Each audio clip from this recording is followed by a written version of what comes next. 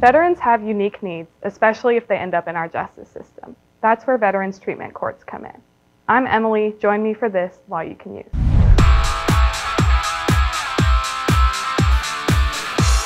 Welcome to the Ohio State Bar Association's Law You Can Use, where we answer commonly asked legal questions. Today, we are joined by retired Justice Stratton to discuss Ohio's Veterans Treatment Courts. Thank you for being here. Thank you. I'm delighted to be back. Thanks. Okay, so to start off, can you talk me through why Veterans Treatment Courts were created? What's their goal? Well, I originally started working on mental health courts, which try to reverse the cycle of jails and prisons being the de facto hospital and get people out. And through that work, I came in contact with the Veterans Administration, who wanted to start these courts. And I said, they're just like a drug court or a mental health court, but they have a vet. So then we started I was on a national VA committee, Veterans Administration Committee, to put these together. And we started pushing veterans treatment courts because veterans have federal resources for treatment that are much more extensive than a lot of state resources. And they really have different issues. They have a lot of post-traumatic stress disorder. They have a lot of traumatic brain injury, which is often misunderstood. A lot of it comes out of the wounds of war. And so it's a very different type of treatment modality, and many of them are afraid to seek treatment, but yet can really benefit from these courts. So they have really spread very strongly throughout the country. We have 23 or 24 of them in Ohio. Wow, that's a lot. So how do these courts work in Ohio?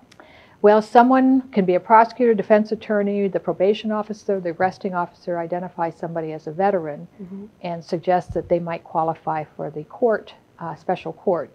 Sometimes there's limits on the types of crimes they can accept, and different courts have different limits. But you get into the court, it's not a easy program. It's really a long-term commitment. Sometimes with small misdemeanors, you could get out, serve your time, and be out on the street, but then your issues will get you back into the system. So it requires a real commitment to say, I'm going to be part of this process and work on my recovery. And that makes a difference. And they're very different than regular drug cases or regular mental health cases. Veterans have a whole different way of responding to authority, a way of responding to treatment. So that's why we like to set them up as a separate.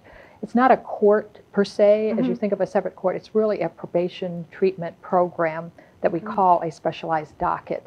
So it's not a separate court that's set up by statute. Okay, sure. So what about their track record? Are these courts or treatment programs successful? They are highly successful. We have some very good data we're starting to collect because they're relatively new. But for example, Stark County, which has felony levels, which are a much more level, they've only had a few cases recommit crimes. Last time I was in Youngstown, where they had a municipal level, they had nobody reoffend.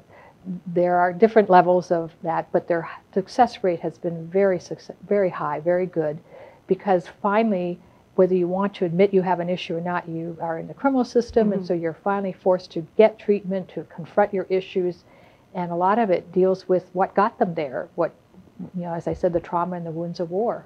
Okay.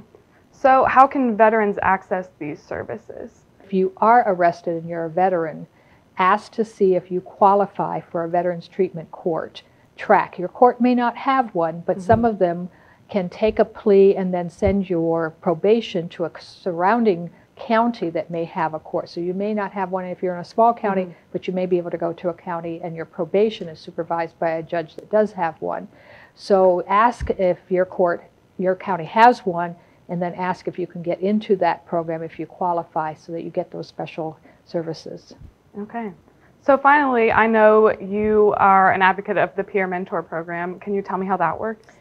Peer mentors, we find that in veterans treatment courts, it really helps to pair a veteran who has hopefully the same sort of age group and war experience, like a Marine with a Marine, or, we have a lot of Vietnam vets still that are coming in that may never have really gotten the treatment they needed. And so we look for volunteers in the community who are veterans.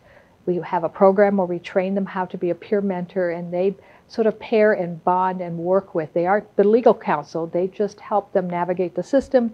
They're there for peer support. They're there to say, hey, I know what you're going through. And especially in more than any other type of specialized docket, in veterans courts, those have proven to be very highly successful. Okay.